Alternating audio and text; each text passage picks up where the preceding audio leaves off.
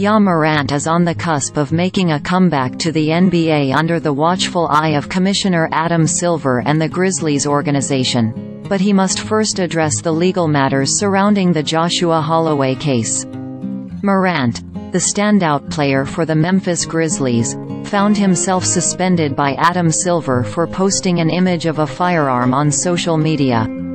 Ja Morant's daughter Kara dishes out trash talk in hilarious video. Parker Johnson. The suspension was seen as an opportunity for Morant to focus on personal development away from the basketball court, a decision influenced by some controversial incidents towards the end of the previous season. Among these incidents is the ongoing legal issue involving a confrontation with teenager Joshua Holloway, whom Morant allegedly punched.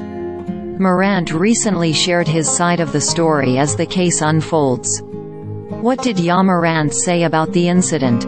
Expressing his perspective on the altercation with Holloway, Morant was clear.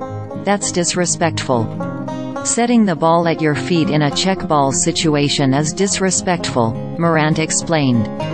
He explained that during this encounter, he rolled the ball toward Holloway, expecting a proper check, but the teen unexpectedly threw the ball, hitting Morant in the face. Seeking an apology, Morant's attempt was in vain as Holloway responded by pulling up his shorts, a move that, in Morant's eyes, signified a fighting stance. In defense of himself, Morant admitted to hitting Holloway first to protect himself, particularly interpreting the act of Holloway pulling up his shorts as a potentially threatening gesture. The situation escalated further as people intervened, leading to Holloway being pulled towards the gate.